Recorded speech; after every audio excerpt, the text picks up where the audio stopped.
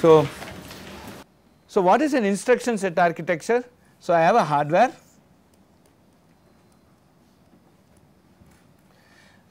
there are some instructions which this hardware can understand,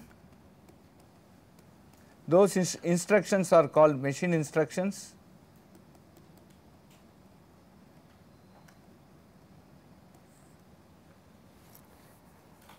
These machine instructions have to meet two ends. This should satisfy the need of the compilers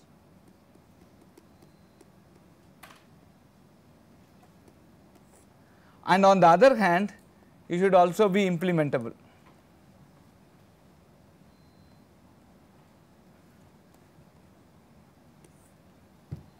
Okay. So the machine instructions, rather the instructions that are understandable by the machine have two ends to meet. One thing is it should satisfy the needs of the compiler and at the same time it should be implementable on hardware. Okay. Now that means when these machine instructions are given to the hardware understands this. What do you mean by implementable on hardware? It should be understandable to the hardware in some sense.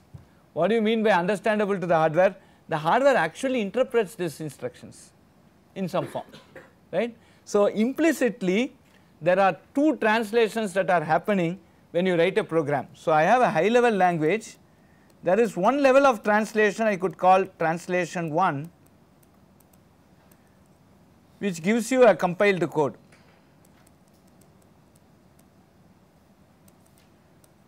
In machine instructions, right.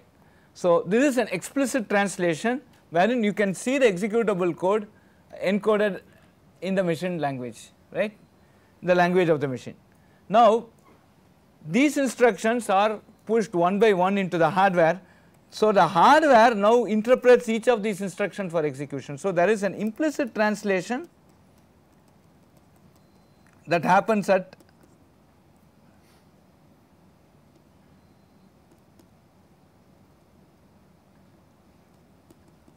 hardware level. So when we are looking at instructions, there is a translation or what we call as compilation, which is explicit, and then there is another translation which we call it as interpretation, which is implicit, right.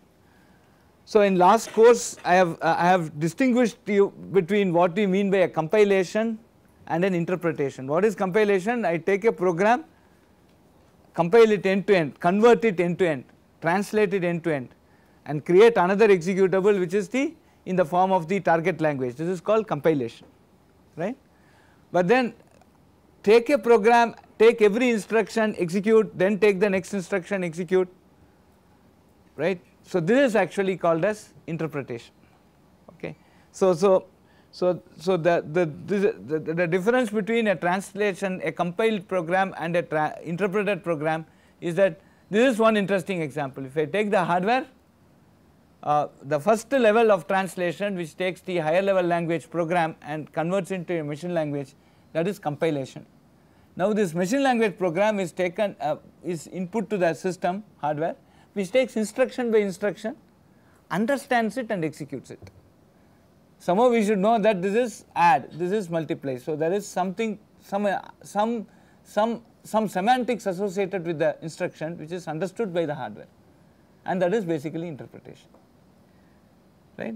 So when I look at so when I am trying to develop an instruction set architecture, I should look now at two aspects. One thing is there is a great compiler needs so many things, so I need to have those features which will be supported, but at the same time those features cannot be so fancy that it is not implementable on the hardware. So I have to strike a balance between this, and that balance is what gives rise to a bigger classification of computing systems in general, or based on how biased I am to the hardware versus how biased I am to the compiler, right. So, I can be very compiler as an instruction set architecture, I can be very compiler friendly. At the same time, I can be literally hardware, I can make the hardware mad, okay. I could have so much complexity. On the other hand, I could be very much hardware friendly, while I will be very unfriendly to the compilers. So depending on how close the instruction set architecture or how friendly quote unquote the instruction set architecture is to the compiler versus the hardware, there is a classification of computing systems based on that, and that is what we mean by RISC versus CISC. RISC actually stands for reduced instruction set computers.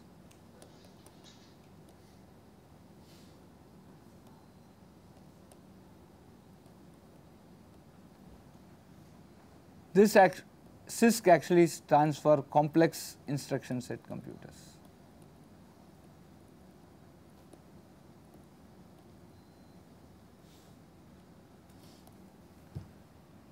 Okay. So, what do you mean by reduced instruction set computer?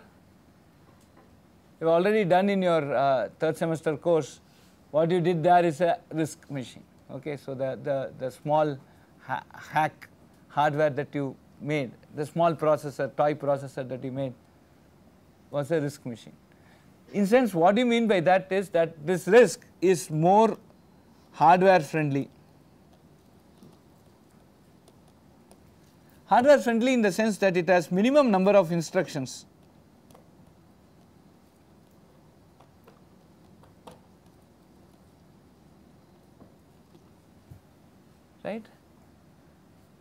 Right, and then all instructions are of same length.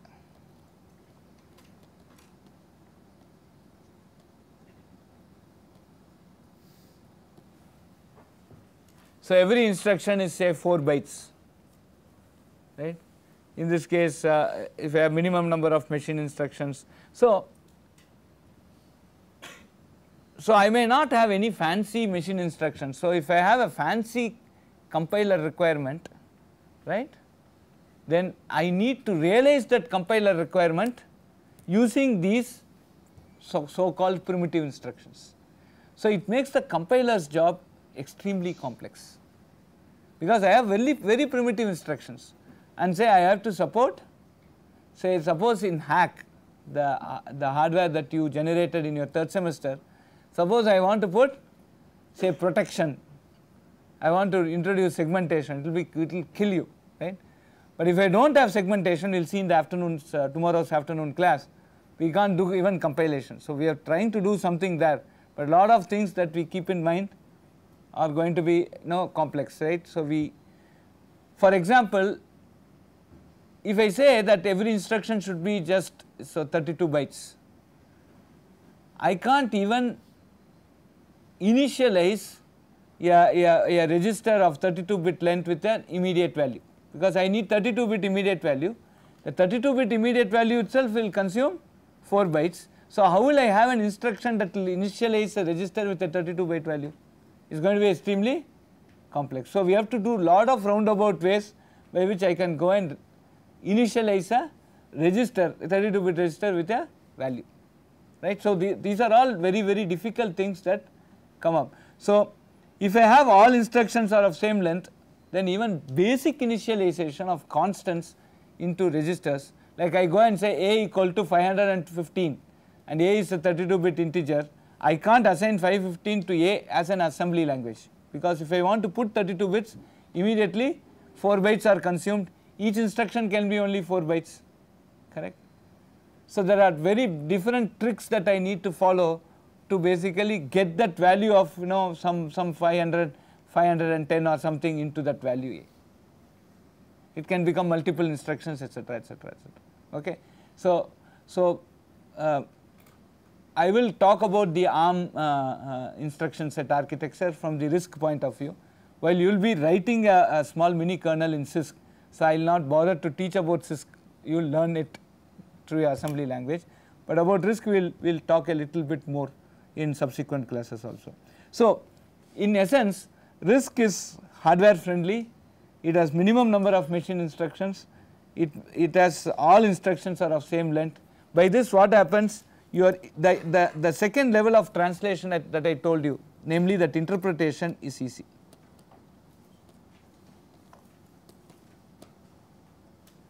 The con of this RISC is that it is compiler's hell. Okay. It will create nightmares for the compiler, especially when I want to support fancy things. This becomes extremely complex for you to code, translate. On the other hand, this is a complex instruction set computers where this is completely hardware's hell. This is hardware 7 while this is hardware hell, in the sense that it will have hundreds of instructions. The instruction set manual of Intel is an example of this. Intel, AMD, especially the x86, right, is an example of this. While on the other hand here ARM, MIPS, these are all RISC machines. Okay. We will have hundreds of instructions. The manual is around 500, just the instruction set alone is 570 or 580 pages, okay, which will basically describe this instruction. So this is one thing, and they will not be not of same length. If it is not of same length, so I have a variable I associate it with a register EAX or whatever, and I say I want to initialize with any constant, I can do it.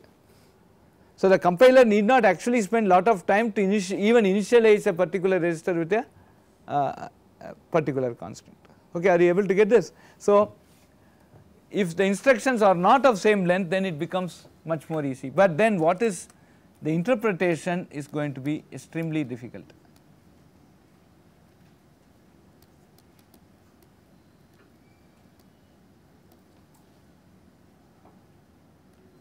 But surely this is compiler's heaven. Why is the interpretation going to be difficult?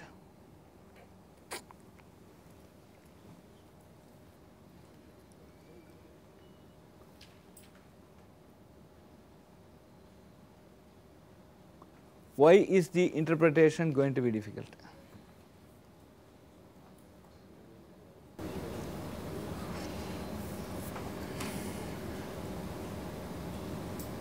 Because of the variable length instructions. Why?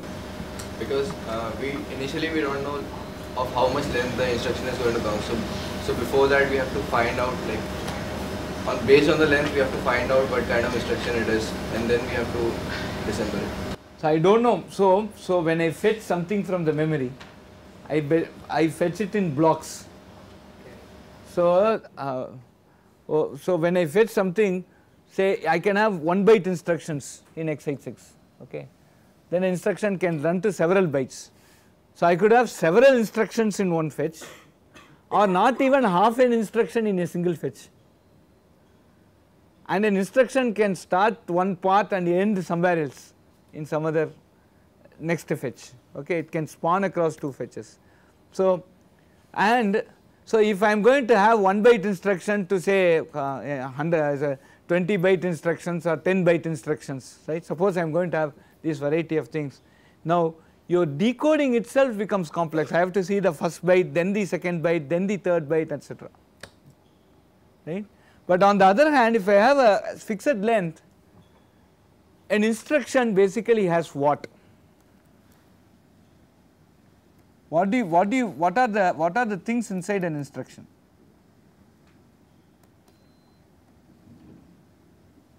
What are the things inside an instruction? What will an instruction carry? What do those bits represent? It will represent 2 things, right? It will represent opcode and operands, right? Add something, add is an opcode. On what should I add? It becomes the operand. So every instruction will have opcode and it will also have operands. right. In a fixed length, normally what happens is we will reserve say 5 bits for opcode, 4 bits for operand 1, 4 bits for operand 2 and so on, okay, let us say like this. So when an instruction comes, I can go and find out what the opcode is, and concurrently I can also go and find out what the operands are, right. If you carefully look at what you have done in hack, that is what you have done, right. In an instruction of 32-bit length, we know exactly how to interpret it. So we know exactly where the operand 1 is, where the operand 2 is, which are the bytes or the bits which are going to specify the operands, that we will know very clearly in a fixed length instruction. So when I get 32-bit, I can fix first 5 bits are for opcode, the remaining things are like this, they are organized. So when the hardware, see hardware is having several transistors, right. One part of the hardware starts interpreting what the instruction is, concurrently the other set of hardware can start fetching the operands, understand and start fetching the operands. Right. But in a variable length instruction, I do not know where these type of operands are going to be there. So in a variable length instruction, when I want to decode a variable instruction, I go byte by byte and then find out where the opcode ends, where the operand starts, etc. But in a fixed length instruction, I need not go byte by byte, I have more concurrency in understanding that instruction. What do you mean by fetching the operand, fetching this? I am trying to understand what that instruction is. So my decoding becomes extremely fast, and decoding and the corresponding actions become extremely fast in the case of RISC instructions because of fixed length, while the same decoding and other things become extremely complex in the case of CISC, because I do not know where I should look for the operands. So the decoding essentially becomes almost sequential in the case of CISC. In sequential instance, I have 8 bytes of instruction, I do not know whether 8 byte will finish off, will it have only half the instruction, or it is having more than one instruction, or it is exactly the instruction. So I start looking at byte 1, based on that I start looking at bytes 2, 3, etc. So it can become almost sequential for me to decode an instruction. So that is the basic difficulty. So RISC, so my interpretation at RISC level is going to be extremely easy, while CISC level is going to be complex. But on the other hand, from the compiler's perspective, RISC is very difficult, in sense it takes lot more effort for the compiler to generate a RISC based machine code, while on the CISC it becomes much more easy, right. So this is a classification of computers today. ARM is a RISC processor, RISC-V is a RISC processor, while on the other hand Intel x86 is a CISC processor.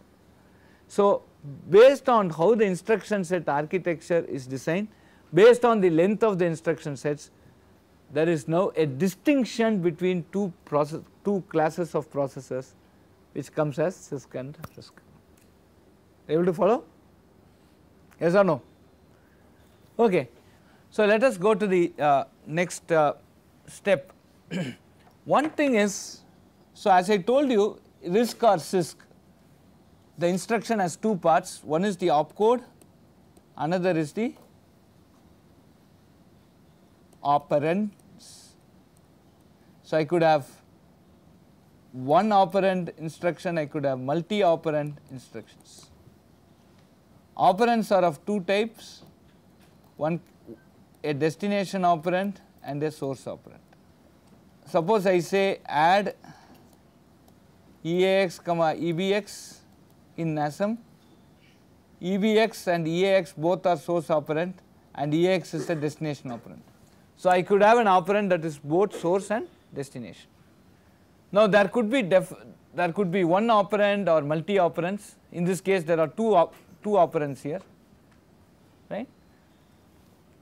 And in addition, okay, the opcode, right, is the decision of what the opcode is, right, should also be made. So that's one very important. So when I am coming out with an instruction set architecture, what should be the opcode?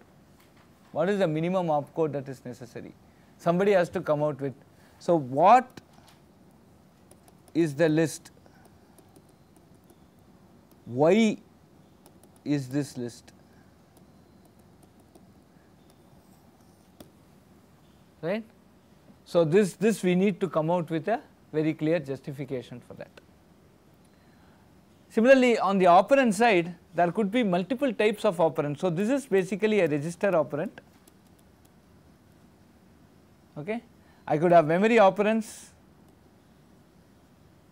I could have immediate operands. Right. Memory operands are those that I want to add a register value with something in the memory. I want to move something from the memory into a register. I want to move something from a register into a memory. Right. So every operand can be a register operand, it can be an immediate a value that is. So for example, move EAX comma 100. This 100 is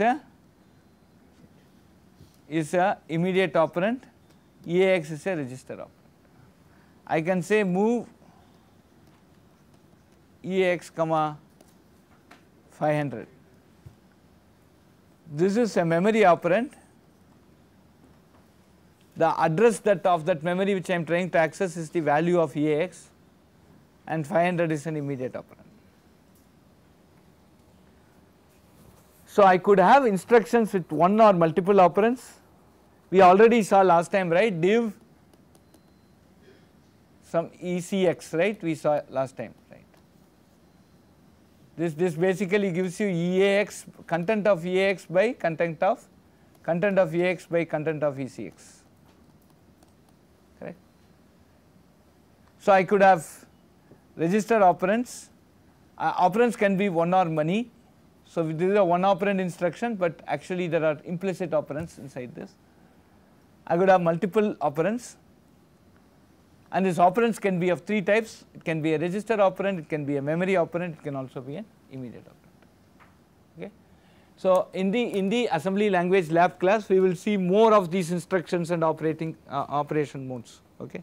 So just for our understanding now, we need to understand what are operands. On the other side, how do we fix these operands, size of these operands? So as you have seen in the Intel manual, you would see 8-bit operand, you see 16-bit operand, 32-bit operands, etc. So how do you fix the size of these operands? Opcode will not tell you the size, right? So how do you fix the size of the operands? Database. Data types. So in a programming language, there could be multiple data types. For example, character is 8 bits, so 1 byte. So I will have 1 byte operands. Then we have lot of times where we use short variables, right? So we have that can also be 8 bits or 16 bits. Then I have long variable. I have long variables. I can go up to 64 bits or 128 bits today. So so depending on the size of the operands which your compiler wants, who supports data types? Who is responsible for understanding and and interpreting data types in your? So I have hardware, I have microarchitecture, then I have operating system, then compiler, etc. Who is responsible for interpreting? The compiler is responsible for interpreting what each data type is, right? So if I have a 64-bit compiler, then a normal int in C would be 64 bits there, versus the same int for a 32-bit compiler would be a 4 byte. So I can have inconsistencies in the way I am looking at int declaration int in C, depending on which compiler I am using, right. So to support the needs of the compiler, the hardware needs to support the different issues that arise during compiling, and one such issue is the length of these operands, and that the hardware has to help. So that's how operand sizes are being fixed, right. So Intel as such supports 8-bit operand, 16-bit operand, 32-bit, 64-bit. Now even larger. Are you able to follow what I am trying to say? So this is how I fix operands. So what about languages that do not explicitly define a type? Finally, the compiler has to interpret it. Your syntax is different. You have a syntax, right? So you go and say that within that scope, you can make a scope-based type analysis, correct? Right? When you are studying your POPL, right, principles of programming language, you will be learning. Hopefully, you will be learning a lot more other things. So the scope. What do you mean by a scope of a variable? Suppose I am assigning, say, a variable c to an integer. Automatically, I will go. So it is in the scope of an integer. So I will go and declare c as an integer. This is how many programming languages do interpret what it is. Right? Suppose I go and say c equal to a plus b. Very interesting here. C equal to a plus b. Right? Now, if a is floating point and I have not declared b, I can go and say b is also floating point.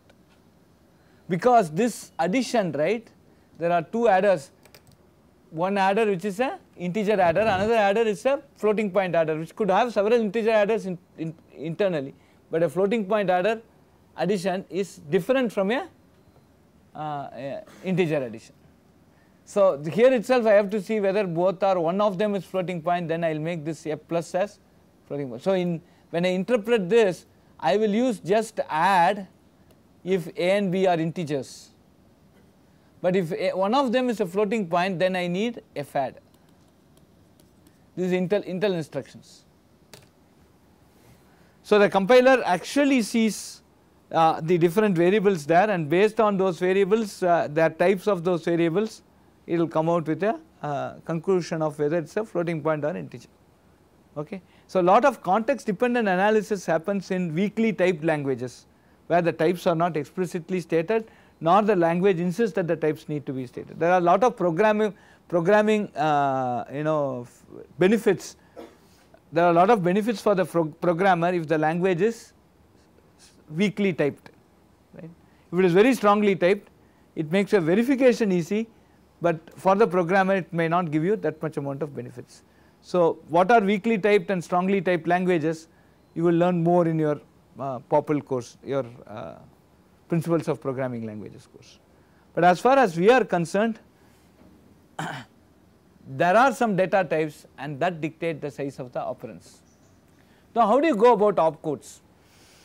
How do you design that? I need add, I need subtract, I don't need this. So how do you come out? Is there some systematic way? Suppose you are asked to design a computer tomorrow. Like we did design hack. How did we arrive at the different opcodes? No way. Who will give you the opcodes? You are designing an ALU depending on the opcodes. Correct? Please understand this. The hardware is not still available to you. You are now talking about the interface. You are now talking about the instruction set architecture. After that only you are going to build an hardware. Right? So who will decide what are the instructions that should be inside or what is the process that you would like to follow when suppose you are asked to build an architecture of what would be the instructions inside that. So how do we arrive at an instruction set architecture? This is a question. Are you getting what I am trying to say? We basically go through a lot of experimentation on this. This decision of what instructions that should be put inside an opcode comes out of lot of empirical analysis. Empirical means experimental analysis. So you take lot of examples from the domain. So your system is expected to serve in different domains. It might be that I need to open browser, I may have to do some e-transactions, I may have to support some multimedia facilities. So your system, and I have to do lot of scientific computation. So every system will have certain role for which it is designed for, right? And from there you take all the applications in that role and understand what are the common functionalities that are executed by those operations, by those case studies.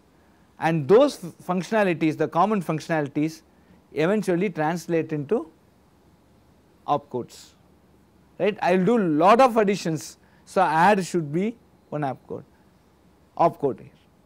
I will do lot of bitwise manipulations, so bitwise and bitwise OR and bitwise NOT, they should be part of your instruction set architecture. So like that we go and look at different applications for which the system has to cater to, and then depending upon the need of the application you start introducing instructions which shall match the need for the application. So the instruction set architecture, at least the opcode, what are the opcodes that need to go in, this is completely dictated by the application or the application domain for which the processor is intended for.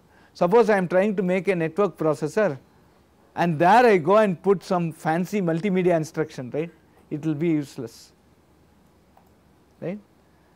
What sort of instruction will I put in a network processor?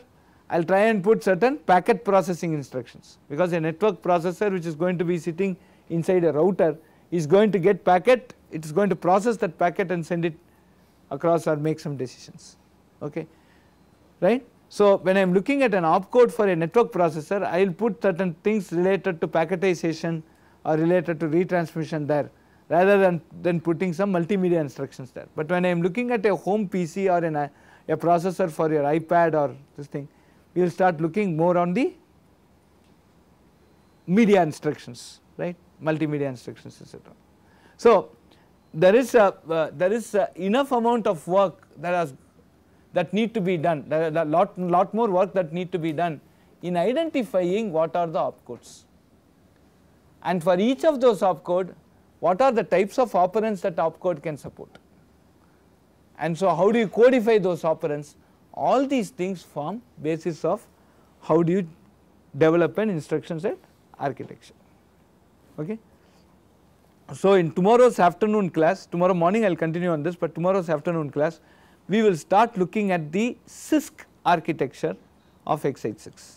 That will be a very good case study for CISC, while for the RISC we will do something with respect to ARM processor, okay, fine, okay, thanks.